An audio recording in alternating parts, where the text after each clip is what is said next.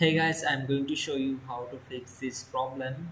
It is just a two-step process. So in the first step, click here and search for Task Manager. On this window, click on File, then click on Run New Task, then click here. It will open File Explorer, then go to this PC and then open C drive and open Windows folder.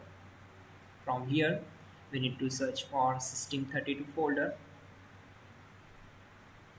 So click here and open it, and then search for CMD file, select it and click on open. Now click here and simply type space dash dash update, then open it.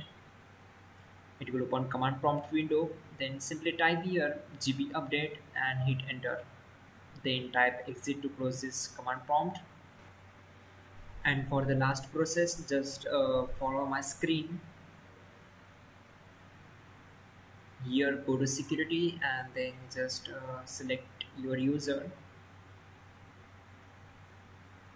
Now uncheck these all boxes, click on apply and then OK. Select OK.